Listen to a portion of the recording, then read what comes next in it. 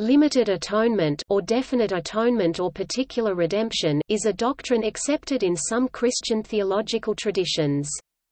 It is particularly associated with the Reformed tradition and is one of the 5 points of Calvinism. The doctrine states that though the death of Jesus Christ is sufficient to atone for the sins of the whole world, it was the intention of God the Father that the atonement of Christ's death would work itself out in the elect only, thereby leading them without fail to salvation. According to limited atonement, Christ died for the sins of the elect alone, and no atonement was provided for the reprobate. This is in contrast to a belief that God's prevenient grace or enabling grace enables all to respond to the salvation offered by God in Jesus Christ. Acts chapter 2 verse 21, so that it is each person's decision and response to God's grace that determines whether Christ's atonement will be effective to that individual.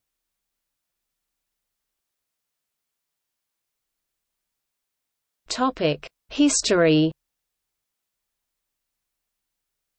The elements of the doctrine to be known as limited atonement were held by Gottschalk of Orbais c. 808 c. 867, Thomas Bradwardine c.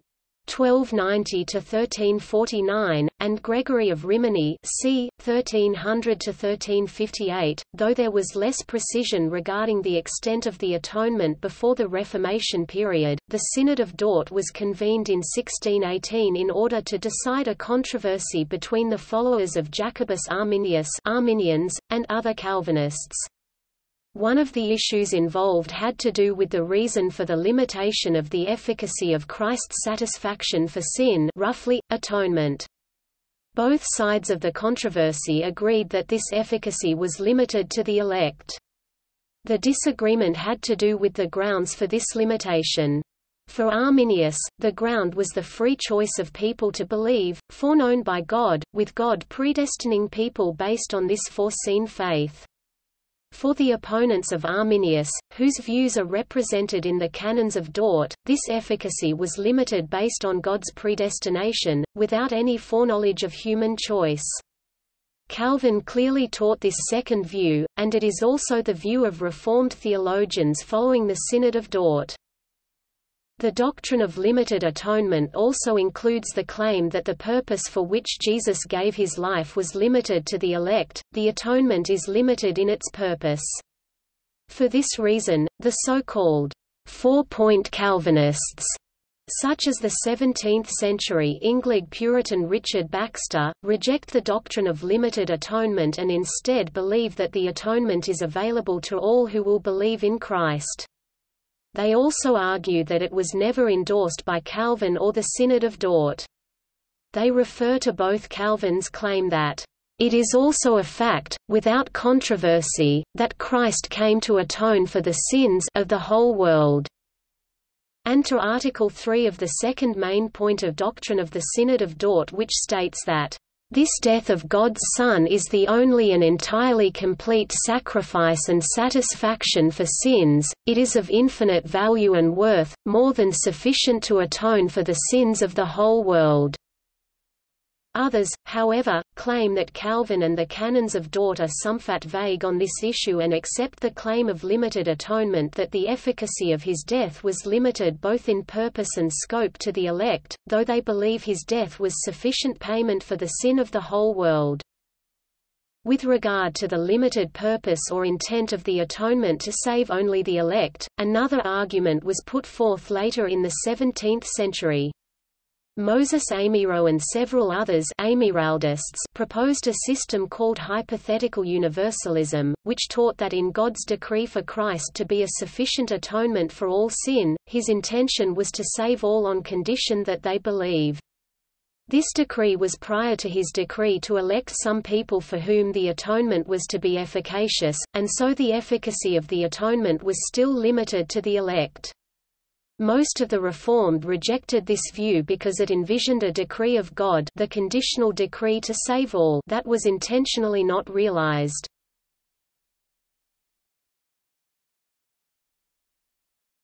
Topic: Theology. The doctrine of the limited scope or extent of the atonement is intimately tied up with the doctrine of the nature of the atonement. It also has much to do with the general Calvinist view of predestination. Calvinists advocate the satisfaction theory of the atonement, which developed in the writings of Anselm of Canterbury and Thomas Aquinas. In brief, the Calvinistic refinement of this theory, known as penal substitution, states that the atonement of Christ pays the penalty incurred by the sins of men. That is, Christ receives the wrath of God for sins and thereby receives in himself the penalty of the sins of men 2 Cor 5:21 Rom 8-3b. The doctrine of limited atonement is often argued from the theological argument of double jeopardy. In the limited view, Jesus Christ has taken the penalty of the elect, that Jesus died for those who would believe, so that those for whom Christ died must be saved and cannot be damned, as it would be unjust for God to punish the same sins twice. Double jeopardy. If Jesus died for all, they argue, then all must be saved. The penal theory of the atonement is therefore the basis of the necessity for a limited atonement. The Calvinist view of predestination teaches that God created Adam in a state of original righteousness, but he fell into sin and all humanity in him as their federal head. Those elected to salvation were chosen without a view to their faith or good works but by the sovereign will of God. The Calvinist atonement is called definite by some because they believe it certainly secures the salvation of those for whom Christ died, and it is called limited in its extent because it affects salvation for the elect only. Calvinists do not believe the power of the atonement is limited in any way, which is to say that no sin is too great to be expiated by Christ's sacrifice, in their view. Among English Calvinistic particular Baptists, the doctrine was usually known as particular redemption, giving its adherents the name particular Baptists. This term emphasizes the intention of God to save particular persons through the atonement, as opposed to mankind in general as General Baptists believe.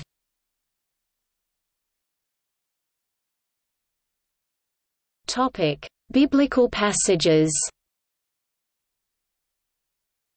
The classic Bible passage cited to prove a limited extent to the atonement is John chapter 10, in which Jesus uses shepherding practices as a metaphor for his relationship to his followers. A shepherd of those times would call his sheep from a mix of flocks, and his sheep would hear his voice and follow, while the sheep of other flocks would ignore any but their own shepherd's voice. JN 10:1-5. In that context, Jesus says, "I am the good shepherd. I know my own and my own know me. And I lay down my life for the sheep." JN 14-15. And he tells the Pharisees that they do not believe because they are not part of his flock. JN 10:26. He continues, "My sheep hear my voice, and I know them, and they follow me. I give them eternal life, and they will never perish, and no one will snatch them out of my hand." 10:27f. Since Calvinists and many other Christians believe that not all have eternal life with God, Calvinists conclude that there are only two possibilities: either Jesus was wrong in saying that he would lose none of his sheep, a conclusion they reject, or Jesus must not have laid down his life for everyone, as they understand John chapter 10 to imply. Formally, the Calvinist position can be expressed this way: Jesus lays down his life for the sheep, John chapter 10 verses 14-15. Jesus will lose none of his sheep, John chapter 10 verse 28. Many people will not receive eternal life, Matt 7:13-14. Therefore, the Calvinist position is that Jesus did not die for everyone, but only for those whom the Father purposed to save. Additionally, in the high priestly prayer, Jesus prays for the protection and sanctification of those who believed in him, and he explicitly excludes praying for all. "I am not praying for the world but for those whom you have given me, for they are yours." JN 17-9b. Paul instructs the elders in Ephesus, "to shepherd the Church of God which he purchased with his own blood." Acts chapter 20 verse 28, and he says in his letter to the same church that, "Christ loved the Church and gave himself up for her." EPH 5:25. Likewise, Jesus foreshadows that he will lay down his life for his friends. John 15:13 cf. JN 10:15, and an angel tells Jesus' earthly father Joseph that he will save his people from their sins. Matt 1:21. Calvinists believe that these passages demonstrate that Jesus died for the Church, that is, the elect only. Calvinists have to wrestle with a significant number of verses which directly contradict limited atonement. Jesus promises that whosoever believes in him has everlasting life. John chapter 3 verse 16. Peter proclaims that everyone who calls upon Jesus will be saved.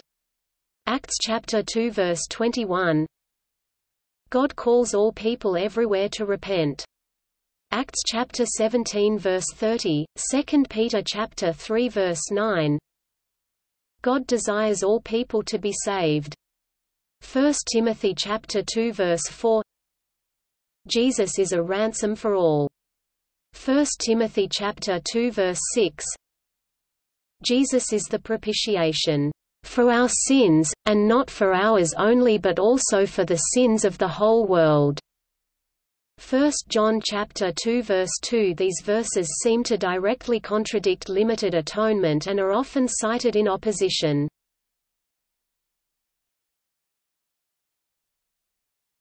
Topic: Confessional positions.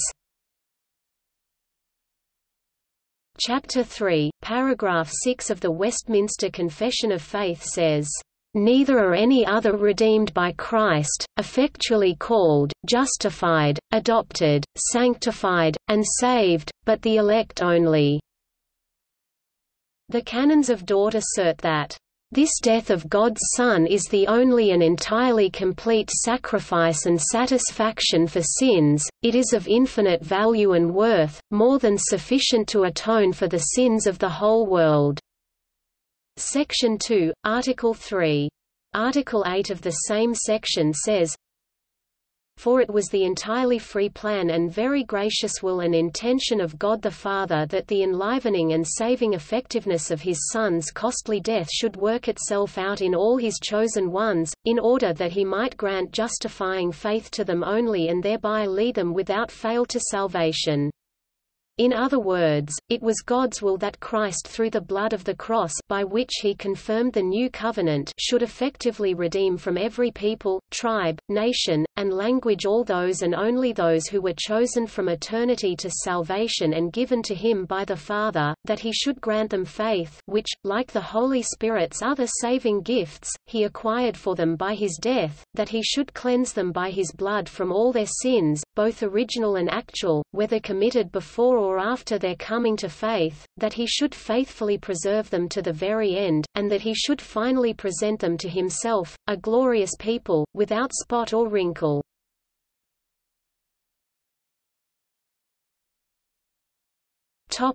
Objections to the doctrine. Limited atonement is contrasted with the view popularly termed unlimited atonement, which is advocated by Arminian, Methodist, Lutheran, Messianic Jewish, and Roman Catholic theologians among others, and which says Christ's work makes redemption possible for all but certain for none. This doctrine should not be confused with concepts of universal reconciliation, in which God saves his entire creation. Though Lutherans and Catholics share a similar doctrine of the nature of the atonement with Calvinists, they differ on its extent, whereas Arminians and Methodists generally accept an alternate theory of the nature of the atonement such as the moral government theory. The elect in such models are all the people who choose to avail themselves of God's gracious offer of salvation through Christ, not a predetermined group. Thus, these systems place a limit on the efficacy of the atonement rather than on its extent, like Calvinists. Some have contended that the doctrine of particular redemption implies that Christ's sacrifice was insufficient to atone for the sins of the whole world, but Calvinists have universally rejected this notion, instead holding that the value of the atonement is infinite but that God intentionally withholds its efficacious availability only to the elect.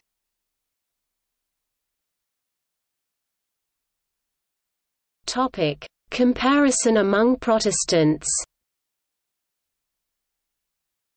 This table summarizes three different Protestant beliefs.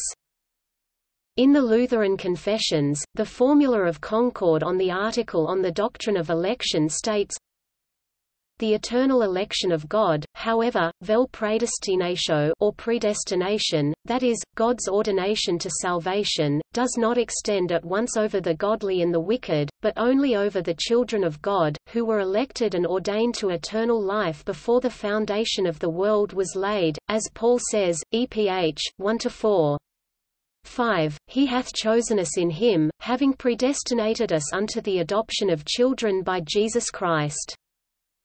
The Canons of Dort, one of the earliest Calvinist confessions, state in the second head, Article 8, "It was the will of God that Christ by the blood of the cross, whereby he confirmed the new covenant, should effectually redeem out of every people, tribe, nation, and language, all those, and those only, who were from eternity chosen to salvation and given to him by the Father."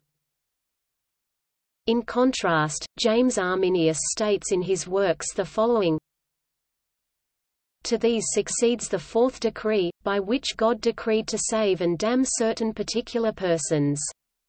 This decree has its foundation in the foreknowledge of God, by which he knew from all eternity those individuals who would, through his prevenient grace, believe, and, through his subsequent grace would persevere, according to the before described administration of those means which are suitable and proper for conversion and faith, and, by which foreknowledge, he likewise knew those who would not believe and persevere."